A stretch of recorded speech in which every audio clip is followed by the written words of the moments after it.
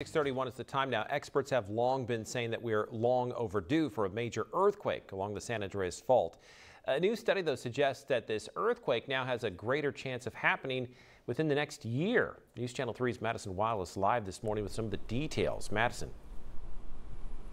Yeah, Jeff, we all remember that 7.1 earthquake that hit Ridgecrest. We felt that here in the valley, and now this new study is suggesting that that quake upped the chances of a large quake along the San Andreas.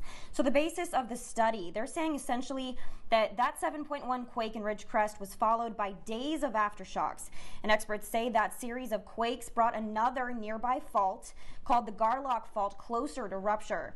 And if that fault ruptures, then they say there's a high likelihood that a large quake would be triggered on the San Andreas. So it's a bit of a domino effect. The study, which was published in the Bulletin of the Seismological Society of America, predicts a quake with a magnitude 7.5 or greater within the next year along the San Andreas.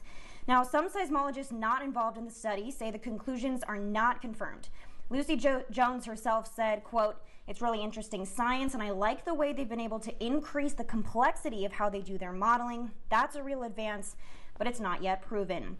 Jones did say, however, that Californians should be prepared no matter what. It's a great time to make sure you have that emergency earthquake kit on hand. Live from home this morning, Madison Weil, News Channel 3. Yeah, a little planning ahead can make a huge difference when there is a major earthquake. Thank you, Madison.